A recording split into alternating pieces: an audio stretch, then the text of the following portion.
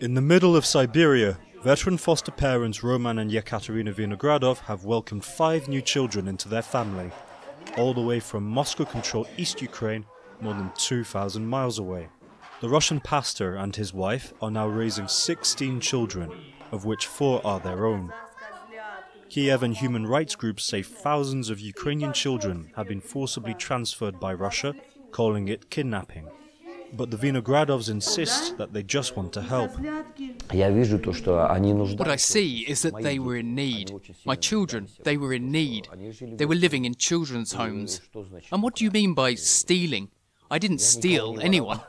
And they don't think they were stolen either. The Ukrainian children, 4 girls and a boy, arrived in Siberia 6 months ago.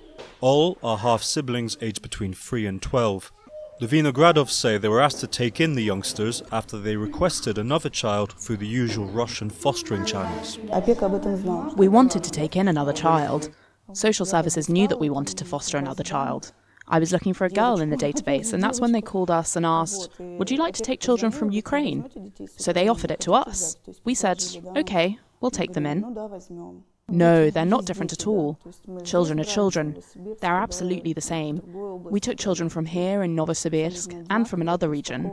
There's nothing that catches our attention that they're different in some way. We expected them to speak a different language. We worried about how to communicate with them. But they don't even know Ukrainian. Under international law, no party to a conflict should evacuate children to a foreign country, except temporarily for a compelling health or safety reason. Ukraine says 16,000 children have been deported to Russia, with only a tiny fraction of them from children's homes. But Moscow insists that it is merely taking in refugees.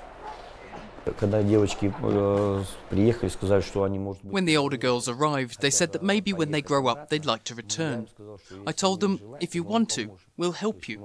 We won't just say, go back, but we'll help you. We can accompany you. If you want to live there, then you'll live there. We'll help to rebuild if there's something to rebuild. If there are family members, we can help you restore a relationship with them. The International Criminal Court has issued an arrest warrant for Russian President Vladimir Putin, citing credible allegations of the unlawful deportation of Ukrainian children. For now, the Vinogradovs say the children are learning to adapt to their new surroundings.